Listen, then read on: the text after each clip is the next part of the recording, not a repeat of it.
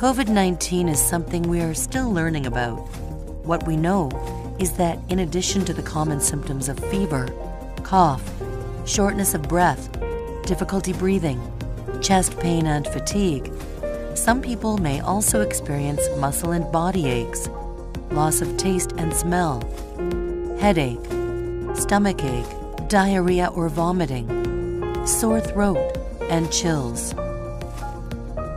In severe and rare cases, people may experience pink eye, rash or discoloration of fingers.